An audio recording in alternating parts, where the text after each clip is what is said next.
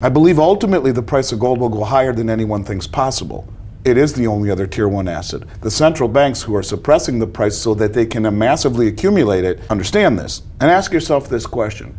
If the most well-funded and well-informed traders in the globe for 2 years running have bought more gold than at any time in history of central banking, India imported 400 million ounces of silver over the last 2 years. That's double what's on COMEX. When you talk about how high will it go and when will it go, I don't know when it will go, but you can see that the biggest, smartest money in the world is positioning themselves before it happens. Right. And we will wake up on a Monday morning and bang, the price will be so much higher for whatever reason, and it's just the Western market being rendered a scam. Gold rallied to another fresh record high above $2,300 on Thursday, benefiting from a weaker US dollar, which was negatively impacted by the Institute for Supply Management's weaker than expected Services PMI report.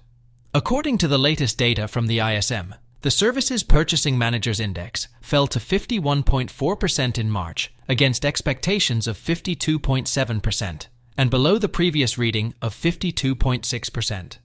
Subindexes, including new orders, supplier deliveries, and prices index, also fell sharply from February's reading, falling from 56.1% to 54.4%, 48.9% to 45.4%, and 58.6% to 53.4%, respectively. The US dollar index, DXY, which tracks the dollar's value against 6 major currencies, has continued to show signs of weakness since dropping below 105 on Tuesday. Though 10-year Treasury yields are slightly up at 4.36%, which typically slows the demand for non-yielding assets like gold, the precious metal has been edging higher for several trading sessions, even as bond yields remained higher. According to renowned bullion dealer Andy Schectman, gold and silver prices will climb much higher in 2024 because of several important factors that central banks foresaw about 2 years ago when they started buying gold at the fastest pace in over 100 years. These factors include shifting geopolitical dynamics, the current state of the global economy, and how badly the US-led West has managed its dominance over the rest of the world. Andy recently had an interview with Small Cap Interviews, during which he discussed his views on metals manipulation, why the smartest money in the world is buying gold and other precious, and an imminent event that will shift power from the west to the east and cause gold prices to skyrocket, possibly in 2024. We will bring you clips from the interview. As we do, please take a little time to like this video, subscribe to the channel, and turn on post notifications for more videos like this. Thanks, and enjoy the video. Well, you know, for the last 2 years, the central banks of the world, who are not only the most well-funded, but they're the most well-informed traders on the globe, these are the people that know the playbook, have accumulated more gold than at any time in history, ever, 2 years running. And you know, when you realize that gold is reclassified the world's only other Tier 1 asset, they are using the suppression of the Western paper markets against us. They're the ones accumulating all the gold and silver. They're the ones producing all the gold and silver. And it's interesting, I've, for the last few years, talked at length about how the exchanges are being bled dry. Accumulating all the gold and silver through delivery off the London Metals Exchange, off the COMEX, off even the Shanghai Gold Exchange, backdooring the ETFs. Massive accumulation, and they're using this Western paper price that is hugely rehypothecated and hugely suppressed.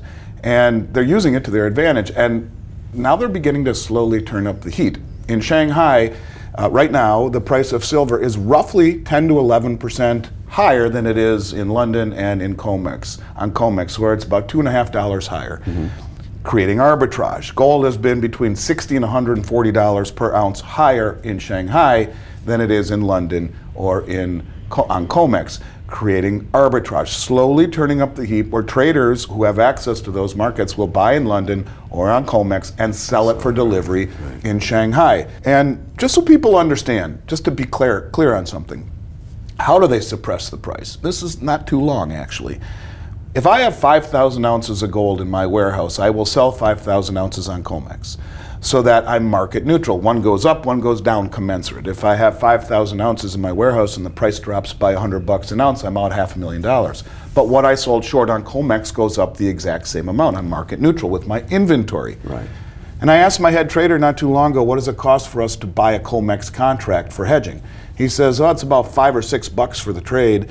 as long as we have $7,500 in our margin account. And if it doesn't go against us, you don't get a margin call. So what if I'm a central bank or a commercial bank or a sovereign wealth fund and I have 500 million in my margin account? Right. Well, that allows me to control 15 billion of notional contracts. And so in silver right now, as an example, there are 1,500% more paper contracts than there are bars backing it. In other words, there's 15 times more paper than there is bars. And so if everyone stood for delivery, 14 of them get cash settled. This is exactly what the Hunt brothers noticed in 1980. You will see the price setting mechanism at some point shift eastward to the Shanghai exchange, to the Dubai exchange, to the Moscow exchange, where the countries who are accumulating it all and producing it all and valuing it the real way are no longer beholden to a system that is rehypothecated, that is suppressed by a handful of commercial banks for less than, let's just say, less than pure reason. And so I don't know when it happens, but I will tell you in my belief it goes higher than anyone thinks possible. And I'm not selling this to get rich. I'm saying this is wealth that the central banks understand and realize. And I will go back to one thing, and that is if the most powerful bank on the planet, the BIS, the central bank reclassify gold as the world's only other tier 1 asset after over 75 years of it just being dollars and treasuries, and now they're buying it at record rates. What does that tell you? That there will come a moment when they let it free, when the suppression is no longer available to do. And if you naked short and suppress a market when the whole world is trying to go after it, it's a very dangerous proposition. So the manipulation is ending, the accumulation is increasing, and real price discovery will come. I don't know if that's in 2024 or 2025 or next week, but I do think that ultimately it will, and you can see that if you just take a step back and realize what these very, very smart, and not even smart, well-informed traders and players are positioning themselves for. Andy is predicting the complete end of the price manipulation that has plagued the precious metals industry for decades. Big commercial banks in the US have been spoofing the metals market for decades to help the US government keep the dollar's true value hidden from the American populace. Gold and silver are the only true money, God's own money if you will, and when their prices are no longer suppressed, Americans will realize how much value the world's reserve currency has lost since the creation of the Federal Reserve. Andy believes this future is closer than we all believe, because other countries have sensed the weakness in the US dollar-led monetary system and are gradually backing away. Little by little, then all at once, with a loud bang that collapses the entire system. Let's get back to Andy's interview, in which he speaks further about the situation in the United States and warns investors about two huge events that could upend the entire world in 2024. But the 2022 balance sheet for the U.S. government showed $155 trillion in debt. $34 trillion on balance sheet.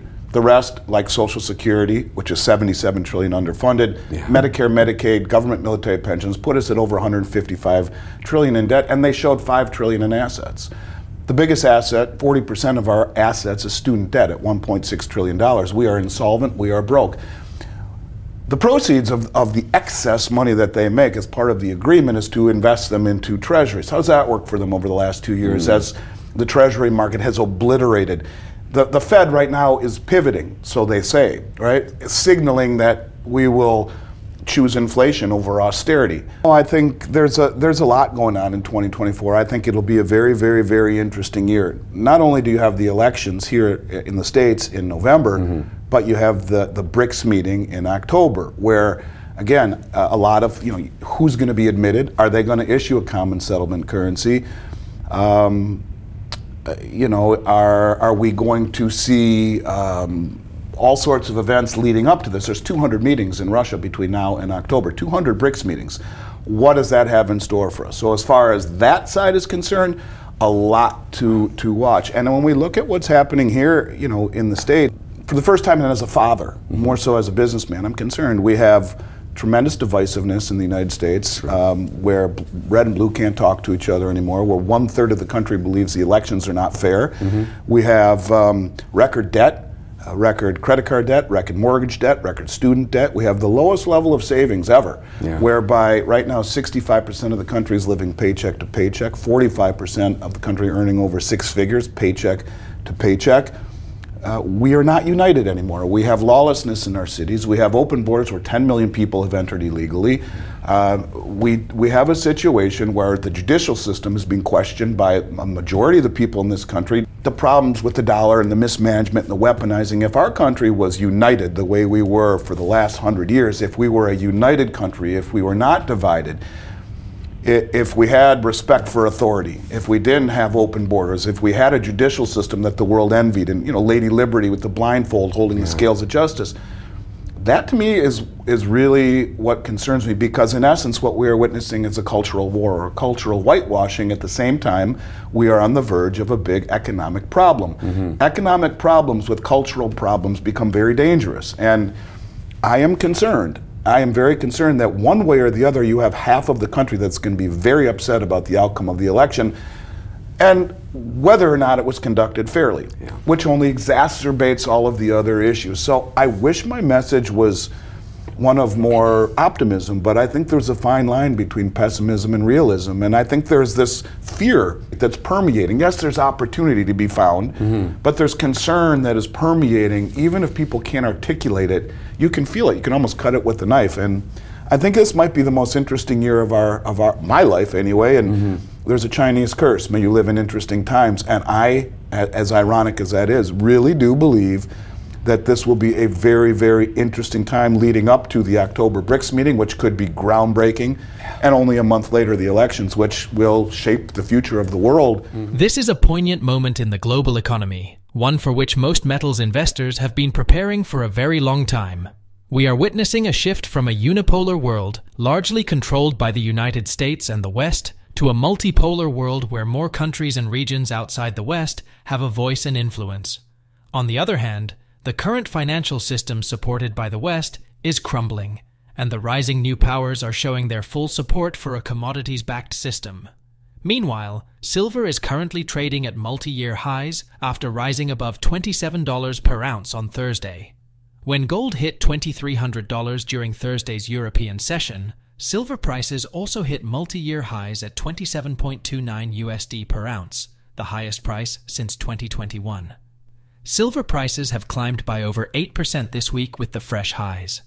Prominent analysts and investors believe it could go up even further in the coming weeks as we move into more periods of uncertainty and widespread global economic downturn. Please share your thoughts in the comments section below. Also, ensure you like this video, subscribe to the channel, and turn on post notifications for more videos like this. Thanks for watching.